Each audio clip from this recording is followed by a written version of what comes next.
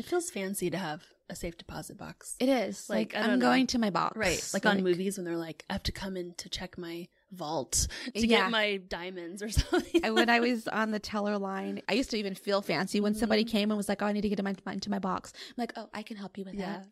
Put on my special gloves or something. Yeah. Come this way. Yeah. So what were the rest of us need these for, Crystal? What is the perfect bite? That mix of flavors, textures, colors, and aromas that come together in one amazing amuse-bouche. Big ideas expressed in small bites. That's our podcast, a variety of inspiring topics to make your financial goals and dreams a reality. Brought to you by Clark County Credit Union for your weekly serving of food reviews, financial education, and life hacks that your future self will appreciate. It's the perfect bite of interesting information to start your week. Welcome to episode 48 of The Perfect Bite. I'm Crystal Price. And I'm Shannon Hiller. Let's dig in. We love trying new dishes here at The Perfect Bite, and today we're talking about Meráki Greek Grill. Next, we'll discuss benefits of having a safe deposit box. And finally, we'll share some of the daily habits of happiness experts.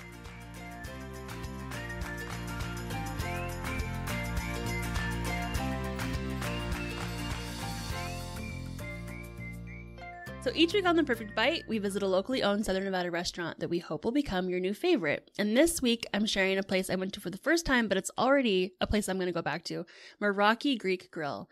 And I discovered after I went that several of my friends recommended it, and I even ran into our chief lending officer when I was there, and he was featured in episode 10, if you want to go back and hear about how he teaches his kids to be independent with their own finances. So anyway, we went to the Centennial Center location, but they have 5 locations around the valley, with another one coming soon near St. Rose and Spencer, so chances are there is one near you. I did want to note they are closed on Mondays. I would hate for anyone to go and be disappointed when they try to show up on a Monday. So when I was looking at their website, their press section had a bunch of articles where local chefs shared their favorite places to eat in Las Vegas on Eater Las Vegas website. And so many of them listed Meráki as a place they love. Oh. Yes. So I was like, okay. They're like, yeah, I've seen their billboard. Gotta check it out. Plus, they have 5 stars on Yelp, which we check that before we visit any of these locations. So a few pro tips when ordering. Of course, I do not speak Greek and I'm not an expert on this, but I like to know how to pronounce things when I order. So when I got there, I asked at the front how to pronounce the name of the restaurant, and they said it's Meráki with the accent on the A. And when I asked the server, he was like, whatever, just pronounce it. Everyone mispronounces everything here. He said people are still ordering gyros or gyros, and I was like, okay, euro people. Like, just when you go there, if you're going to order, it's a euro. Sound like you know what you're doing. So there's your pro tip for the day. But I went with my husband for a date night, so we did splurge a little bit, and I asked what they recommended at the front. So you order up front, and then you go sit down and wait for your meal. And they suggested the signature bowl. So I chose that. You can have Greek rice, which is a lemon rice, or quinoa. And I chose the rice, and then I added the gyro meat.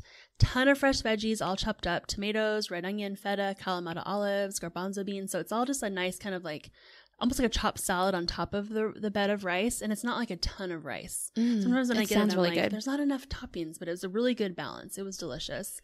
And then my husband got a chicken soup with rice and lemon that was amazing. And I'm going to butcher this pronunciation. I should have asked, but avgalamano. Doesn't that sound authentic, guys? I don't know if I said that right. But that is this really creamy, delicious lemon soup that I would definitely get again. And then he also got the grilled steak kebabs that came with Greek fries as well. And they actually asked you how you wanted your steak kebabs cooked, which other Greek places kind of quick serve. They've never asked that before, so it was kind of nice. And then we also added a dessert called ravani. It's a semolina cake with fresh citrus and a syrup on top. And it kind of reminded me of, if you get baklava, the Greek dessert, there's kind of like a honey syrup that goes on top of it and kind of seeps into all the little layers. It's like that. And so it's kind of an interesting texture. It's a coarse milled wheat.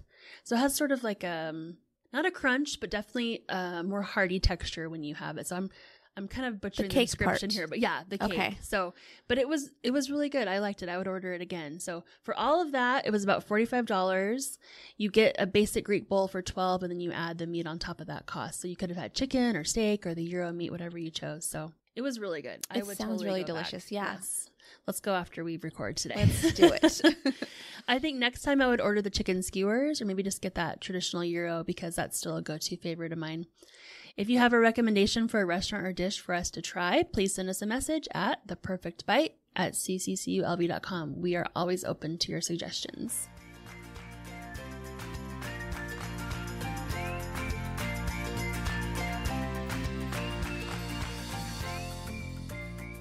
Up next, we'll talk about whether a safe deposit box is right for you. A safe deposit box can help you protect important documents, sentimental objects, and valuables from fire and theft. But whether or not you need a safe deposit box comes down to your personal situation. So today we're going to talk a little bit about how the boxes work, what documents you can store, and what items you shouldn't. It feels fancy to have a safe deposit box. It is. Like, I'm going to my box. Right. Like on movies when they're like, I have to come in to check my vault to get my diamonds or something. And when I was on the teller line, I used to even feel fancy when somebody came and was like, oh, I need to get into my box. I'm like, oh, I can help you with that. Put on my special gloves or something. Yeah. Come this way. Yeah. So what were the rest of us need these for, Crystal? Well, first, let me share how a safe deposit box works. And so it's either called a safe deposit box or a safety deposit box. They're typically long metal boxes that are locked in a vault or at your bank or your local credit union.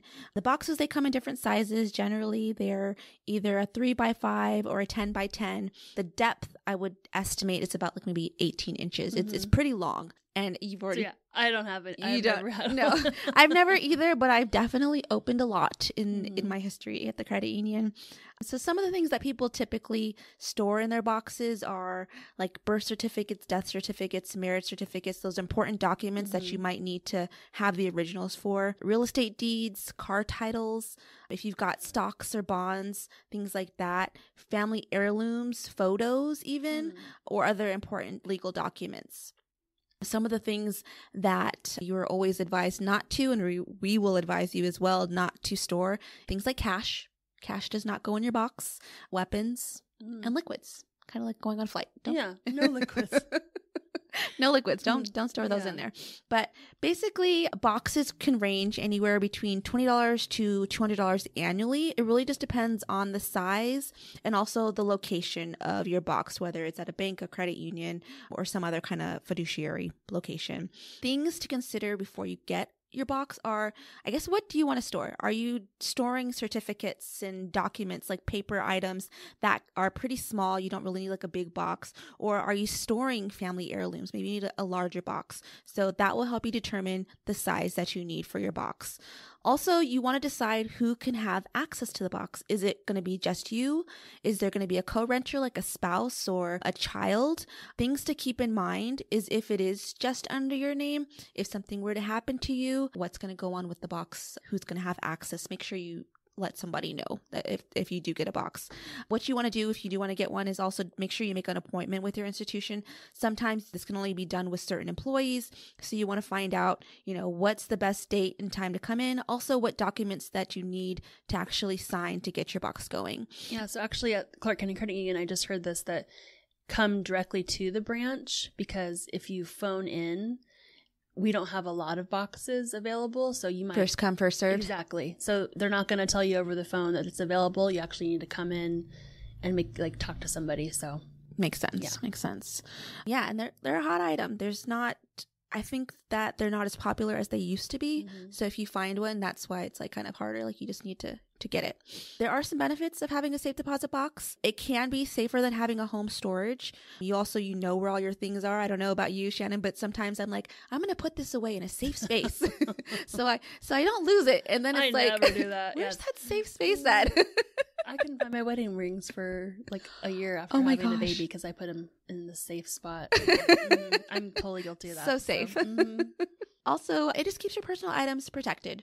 So if you do have those family heirlooms, maybe, you live in tornado area. I don't know what the circumstance might be, but it might be better to have a safe deposit box for those items. There are some risks of using a safe deposit box. One of the things I kind of mentioned before is access is limited. If the credit union or the bank is only open during a certain time, those are the only times that you will actually have access to your box. You can't get it at 2 a.m. because the location is not open. Also, you can lose the items if you don't pay the rent. It's got those annual fees. If you miss out on the rent, you got it. That's another reason why it's important to read that contract. What happens with your belongings if you miss out on the rent? Is there a grace period for paying rent? Is there late fees? Things like that. Also, survivors may face delays. So if you were to pass away and the box is only accessible by you, your family members may not be able to get those items in the box right away. And then another risk is that boxes are always disaster proof. So I mentioned tornadoes or a hurricane example. It's not a guarantee that it will withstand something like that. So just things to keep in mind depending on where you live and what you want to put into the box. Some alternatives to a safe deposit box. So if you don't want to go to the credit union or the bank and have a box, you might want to look into installing a firewall, a water wall, or burglar-proof home safe at home. Really ramp up your security is another option. I know there's like so many different like smart home options. So, check out that. And then also for documents, another way to do it is store your documents online.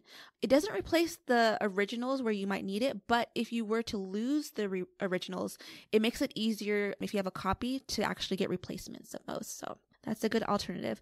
But overall, organizing critical documents is vital to managing your finances, and a safe deposit box can help. But before renting one, just make sure that you read the agreement carefully. Don't entrust your valuables to a safe deposit box unless you understand its limitations, and always make sure that your family members know how to access the box if you are not available. I'll be getting one for my diamond collection. Yes. I'm going to get one for my rubies. Yeah. Well, let's take a quick break to hear from our sponsor. Clark County Credit Union members have received more than $73 million in bonus dividends since 2001 just for using the credit union services they need every day. Since CCCU is owned by our account holders, they earn the dividend, not shareholders. This year, we returned a $2.6 million bonus dividend to members with auto loans, credit cards, and checking accounts. Open an account today and start earning your own bonus dividend. Funds privately insured by American Share Insurance. So next up is our Future Self segment inspired by the Happiness Project. So Crystal, do you agree that happiness isn't just smiling all the time? Oh, yeah. Right? People smile all the time and are not happy. Right. It's a little deeper than that, right? So if there's anyone who can provide us with answers and tips to cope with our bad days and be happier, it's experts who have dedicated their careers to studying it. And so there was a really great article from MSN where actually Time surveyed 18 leading experts about their daily habits and how it affects their lives. Most of these happiness experts emphasize the same things: a sense of control and autonomy over one's life, being guided by meaning and purpose, and connecting with others. And they also agree that happiness can be measured, strengthened, and taught. So it's not just something that you're always inherently happy and you can't learn how to become happier, which I thought was cool. So their question was, is happiness a choice? When asked, experts have landed in the middle, saying there are countless variables influencing your mood. One co-founder of the Happiness Studies Academy said, part of it is a choice, part of it is innate. And that choice means to work hard at choosing to be happy. I think that's totally true. Like, we can look at different situations, like kind of in a previous episode, we talked about reframing. I can choose how to look at this and make it mean something, or I can make it mean a completely different thing. Exactly. So, you have that power. Exactly. You can choose how to think about it. The next was, can happiness be bought? Experts were divided on this question. Our favorite, Gretchen Rubin, author of The Happiness Project, she said, money can't buy happiness, but it can buy things that contribute mightily. Spending money on other things like exciting experiences is also linked to happiness. So I was trying to think about that, like, how can something that I purchase contribute to my happiness? What do you think? I think it can, and it can be even like small ways, starting with not having as much money. I just like grocery shopping is a good example. Being able to just have like snacks available for my kids. That's brings me happiness, brings them happiness. We're all happy because we have snacks, versus us only being able to afford breakfast, lunch, dinner, no snacks in between, things like that. So I can see, money will allow you to get a little bit more things that. This is so silly, but like, I feel happiness when I open my kitchen drawer and it has Ziploc bags in different sizes. Oh yeah, that is. I'm like, I've made it. I have all these Ziploc bags. No offense to my mom, but she would never buy Ziploc bags. Same. My dad was like, no. Yeah. And I'm like, oh my gosh, like I'm rich in Ziploc bags. I feel so happy. But it just feels like I can have these things, these little luxuries that just give me like a little, like, I don't know. Like even like streaming devices, like having the different streaming, like, oh, I've got Disney Plus and I've got Hulu. Like I feel good. Like that I can afford and those provide these experiences. extras. Like you can have that family movie night that we talked about before, like getting people together. And so it doesn't have to be anything like huge. I'm not going to go, there's that saying like, can money buy happiness? It's like, well, I've never seen anyone sad on a jet ski before. It's like, well, I don't need a jet ski. I'm happy with my Ziploc bags. And so, yeah, there are things that can link spending that money to building happiness. So the next was acknowledging negative emotions rather than suppressing them. I thought this was interesting, especially given our recent conversations. But if you just dodge that resentment, fear, or anger, it can also lead to unhappiness down the road. And there was a professor from Northwestern University, and she said that the most people assume happiness is about ignoring the difficulties of life, sort of that like Pollyanna, like everything's great, I don't have to think about anything negatively, but instead we should learn to accept and act upon the challenging situation appropriately. They also talked about what works to help us be more happy. They have the top two were spending time with families outside of the house and with friends in a non-professional environment at least once a week. Oh. Social relationships are the chief building blocks of happiness. And so I was thinking about that too. Like, how do we kind of just get that general sense of community and personal relationships? We just came out of this pandemic. Like, I think we all kind of had to relearn how to do this, right? Mm-hmm. We were home for so long, and just focusing on how to build those relationships, especially if you do still work remotely or on a hybrid schedule, that could really help increase your happiness. Many other habits were linked to increasing happy hormones and contributing to a healthy mental well-being. Some of these things we talked about before: pursuing hobbies, cooking, art, music, reading, exercising or playing sports, getting at least 7 hours of sleep at night. That's a big one. Basking in nature. So I know, Crystal, we talked in a previous episode about you getting up in the morning. Yeah. Being that outside. Contributes to my happiness. Mm-hmm. I just feel calm, at peace, and just like ready. And when you don't do it, I'm just like dragging. Yeah. I'm dragging. Isn't that interesting? When things get rough, there's some other coping strategies. Gretchen Rubin does this, I know. I remember from her podcast. She rereads favorite books over and over. It's like this little comfort zone for her. Like, and she really loves children's books. So like, if you have a favorite book, it doesn't have to be something that's going to stretch your mind or you have to sit down and think forever, but just like, this makes me feel happy. I love this book. It has a memory for me that brings me happiness. So pick a favorite book or even a movie. I think that would work too.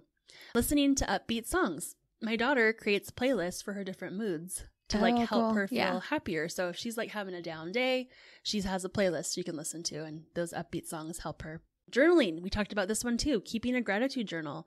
Another one I wanted to suggest was a 1-sentence journal where every single day you just literally write one sentence of what happened that day. That'll take you like 15 seconds, not very long. And then later you can look back and remember what happened that day. And again, have that like memory and that positive feeling of what the day brought you. And then asking for a friend's company was the last tip. I like that was asking for the company, because sometimes I think we all think, oh, everyone's fine. They're putting their best face forward. They're all doing great. Mm-hmm. But really just being like, I really need to hang out right now. And I had my cousin say this recently. She's like, I just want to be around people that I know are positive and like bring me up, and I'm just down. Like, we need to get together. And so I've done that. Yeah. Where I'm just like, I just need to be around positive people, happy people, because I can't be down. Like, we're getting together. Let's have a good time. Yep. Bring everybody up. So was there anything else that stood out on the list to you, or something that you would add? I think I like the exercising one. I know for me, that is definitely something that I've incorporated. Like, I do the walks in the morning, but I have to, on Saturdays, I've got my cycle class that I go to. And like my family knows, like my husband knows, they all know, like, Mom's going to do cycle. We'll see her in a couple hours. And it just makes my weekend go better. It makes my week go better.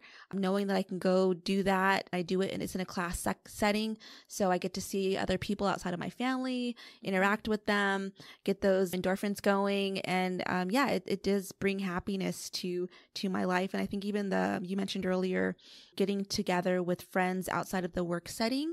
I don't do it every week like mentioned, but me and my friends were like, once a month, we have to have girls' night, dinner, do something once a month. And so we've committed to doing that. And it does make a difference. It's something for us to look forward to outside of the regular work day, family life schedule. Yeah, and I think scheduling is so important. I was realizing years ago, like, man, I see these one friends so much more than my other friends. Like, how can I see the others more? But I realized the ones I see were because I had a weekly or monthly regular commitment. Put it on the calendar. Well, we're playing basketball every Thursday, so I always see these 3 people, and then that kind of leads to the next thing that we plan together. So just like you're already around them, and so when you build and schedule it, it's going to happen, and it's going to be a regular boost to your happiness. So Check out the link in our show notes to this article and learn more about what our happiness experts suggest. We want to hear from you. Send us your financial questions or money topics that you'd like to learn more about, and don't forget any fun local food recommendations. Our email is theperfectbite@ccculv.com. Thank you for listening to this week's episode, brought to you by Clark County Credit Union. For additional money management tips and financial calculators, check out our website at ccculv.org. Now that was The Perfect Bite.